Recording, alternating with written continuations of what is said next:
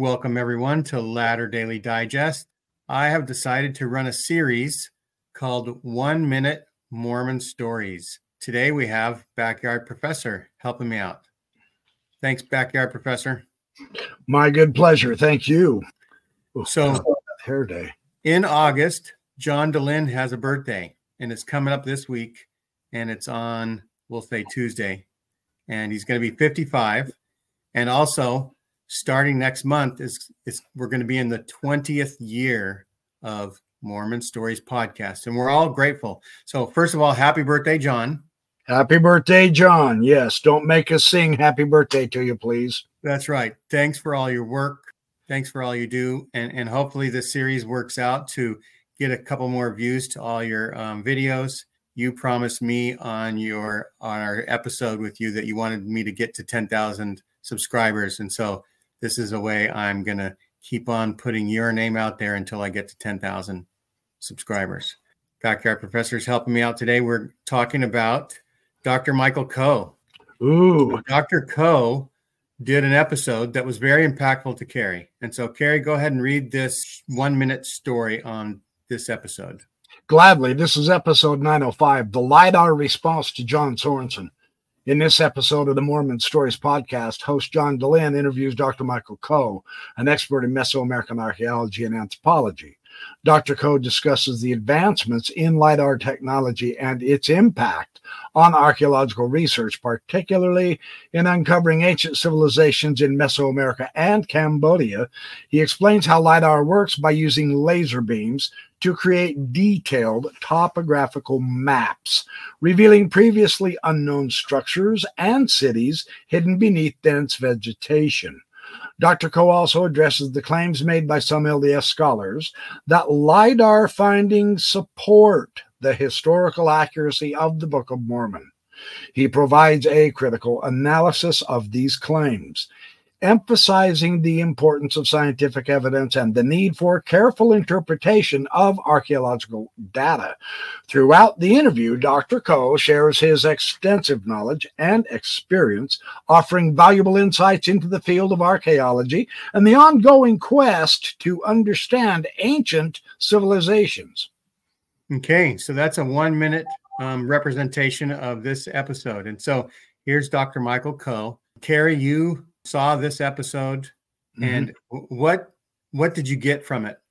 It's actually a series. We're doing part 1, but we can talk about the whole series. What did it mean to you? Yeah, number one, I've read a lot of Michael Coe's books. I know through the years, it's not like he's an enemy to the Mormons, but he just says archaeologically, they're just no fit in Mesoamerica, and John Sorensen attempted to, he spent his career producing what scholarship would call parallels between Mesoamerica and the Book of Mormon. And so Sorensen was attempting to show the cultures had matches. Michael Coe just would not be convinced because the matches are either too superficial. They certainly fall within the purview of just simply mere coincidence, and they have no stick-to-itiveness, is how I put it. Dr. Coe was a world-renowned scholar. It's very nice, though, that he was friends with the LDS scholarship on the Book of Mormon. He was more than happy to talk with them about it, but Mesoamerica is looking in the wrong spot. Now, that doesn't mean that Coe believed the Book of Mormon happened somewhere, but Mesoamerica, no, it did not happen there. That was his main emphasis. Right. And you, as a church apologist, we'll say not church apologist, but as an independent apologist, you worked with people at FAIR for a little while. Yeah. And you were always looking for little hits here and there, whatever it was you can take. And there was something about all the misses that he talked about that just overwhelmed you, I assume. Yeah. his materials, what I would do is what Kerry Mulstein does with the Book of Abraham. Anything I could find that actually could become a quote hit, I used, entirely ignoring his context. And that's cheating, plain and simple. That is not a valid methodology. Now, I know Hugh Nibley argued against the scholarly methodology, but if you don't use a good methodology, you cannot arrive at proper conclusions. So it'd be almost like if you didn't use a scholarly approach to creating an automobile, you would have a hard time producing an automobile that would probably either A, work, or that people would trust to drive it. Or that would go for 250,000 miles like my Toyota Camry. There you go. Stuff like that. For Sponsored real. by Toyota Camry. Hopefully they owe me some money for this plug. Could we contact them? That's right.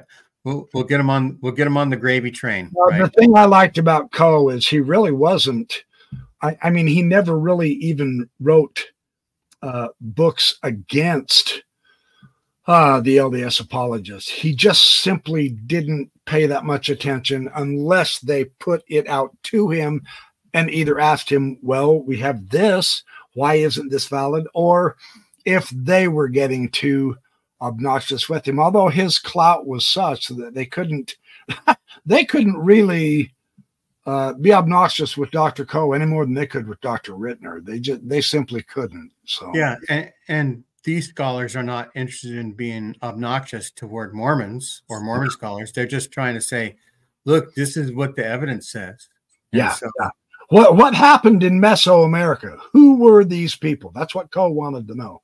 And who they weren't were Nephites and Lamanites.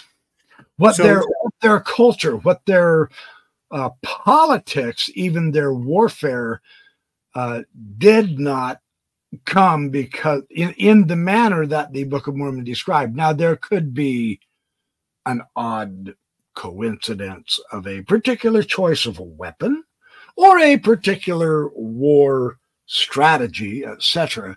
But as an overarching, in total cultural Book of Mormon view of Mesoamerica, that simply cannot be found there.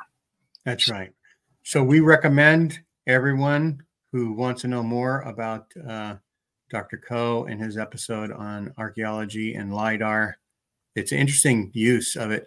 And here he's relatively seasoned, at the time of the recordings. I think he's passed on by now, right?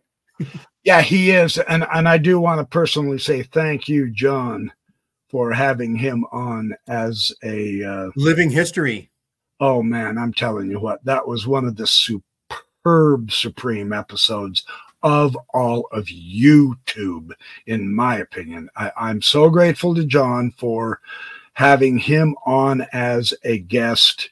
And I am grateful to Michael Coe for being the scholar he was and letting a Mormon/former Mormon interview him about a subject that really wasn't important to him, but he wasn't disparaging it either. I suspect he just kind of did it because he was a nice guy. And as they got into it, Coe would, oh, no, yeah, no, that doesn't work. No, it's not there. It's not there. So you're saying even if the purpose of Mormonism relied on unicorns, and we said, look, unicorns were in Central America, he would just politely come on, even though it would seem ridiculous to everybody else, and explain why there's no evidence for unicorns, we'll say. Yes, yeah, those were armadillos, not unicorns. That's how off the evidence would have been. Yeah. Horned armadillos that are very rare to find. The horns were made out of hair, and so they would dissolve, and so there's no rhinoceros. Which technically can be known as a unicorn across the other side of the world. That's right. And I'm being a little facetious, but I just mean to non-Mormons, that is sort of what Mormon archaeology seems like to them. It'd be like trying to discover Santa Claus at the North Pole. Let's do an expedition and try to discover something that everyone now knows Santa Claus. Most everybody over 12, we'll say, knows that Santa Claus doesn't really exist in the North Pole. No, and there's no evidence for it. Right? No, that's not true. He's very real. He ate my cookies and drank my glass of milk. I've got the evidence Santa Claus was real. There you go. No, the interesting thing about all of this also is the Mormons themselves are not unified on this subject of Book of Mormon geography, as the majority of us know by now. But isn't it remarkable that the church refuses to take a stance in order to avoid contention? And so it's left it up to the scholars. And this is where John Dehlin is absolutely invaluable, because he gets the scholars' points of view, both pro and con. Michael Coe just fundamentally demonstrates Mesoamerica is not it. And the Heartlanders were very, very happy about that interview, or unhappy about that interview. And the Mesoamericans, of course, they tried to downgrade it and say, well, Coe was biased or whatever. That's what we did at FAIR. We would attack the scholar, not his ideas and arguments. The fundamental problem with it is lack of evidence. And so the main thing, John has preserved this in interview form, and people can go and watch it.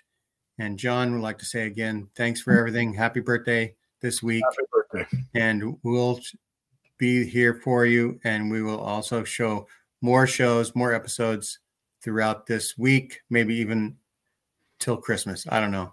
Depends on love you, man. Love your stuff. Keep producing it. There you go. Thanks everybody for watching. Like, subscribe, and share. Sharing is important for the algorithm. It helps more people see the information. All right. Bye-bye. See ya.